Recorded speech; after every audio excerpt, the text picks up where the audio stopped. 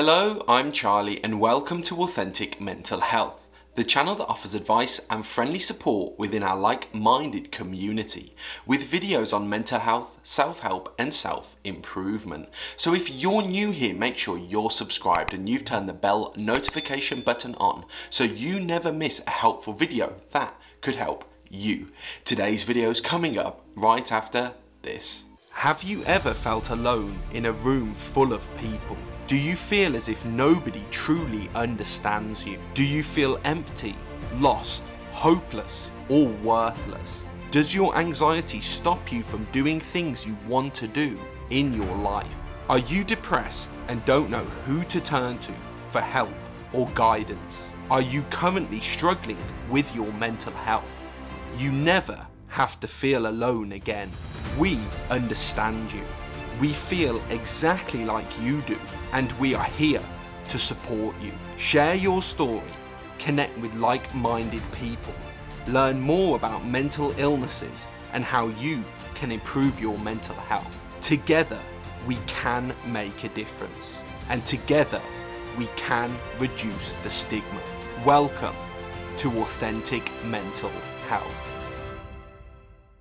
Are you highly aware of the emotions of others around you? Do crowds make you uncomfortable? Do the closest people around you describe you as sensitive? If so, you may be an empath.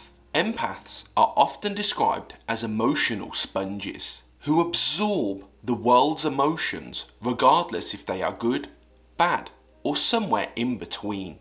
The term empath comes from empathy, which is the ability to understand the experiences and feelings of others outside of your own perspective. Let's say your friend has unfortunately just had to put their pet down. Empathy is what allows you to understand the level of pain your friend is going through, even if you personally have never had a pet put down before. As an empath though, you take things a step further. You actually feel and sense emotions as if they are a part of your own experience. Someone else's pain or happiness becomes your own pain or happiness. So how do you know if somebody is an empath? Here are 5 signs someone is an empath. Part 1. Number 1, you don't do well in crowded places. Empaths can absorb positive and negative energy by just being in somebody's presence. Crowded or busy places can be almost unbearable for empaths due to the many different energy levels and emotions of those around them. As a result of this, many empaths feel most comfortable on their own or in the company of a few people at a time.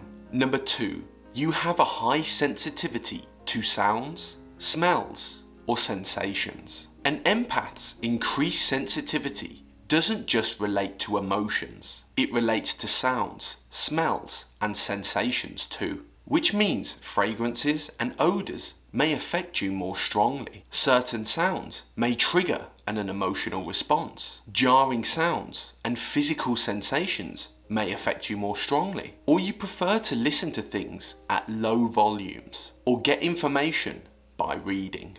Number 3, you need time to recharge. Absorbing other people's emotions can be draining. So empaths may find themselves easily fatigued. Even positive feelings may exhaust an empath. So it's important for empaths to take the time they need to reset. Number 4, you don't like conflict. Empaths dread and actively avoid conflict. As an empath, it's easier for someone to hurt your feelings, and you may take criticism more personally. Number 5, you take on other people's emotions as your own. This is the classic number 1 trait of an empath. No matter what somebody else near you is feeling, even if they think they are not showing it, an empath is likely to pick up on it immediately. But more than that, an empath may actually feel that emotion as if it was their own, essentially absorbing it or sponging it up. Those are 5 signs someone is an empath, part 1. Part 2 is coming next week. So make sure you're subscribed and you've turned the bell and notification button on so you don't miss part 2. I now want to hear from you guys and girls in the comment section down below. Do you consider yourself to be an empath?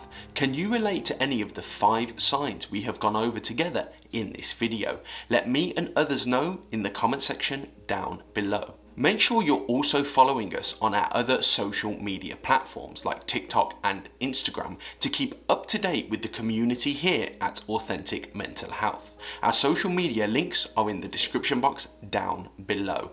Take care guys and girls, and I'll see you all again in another video.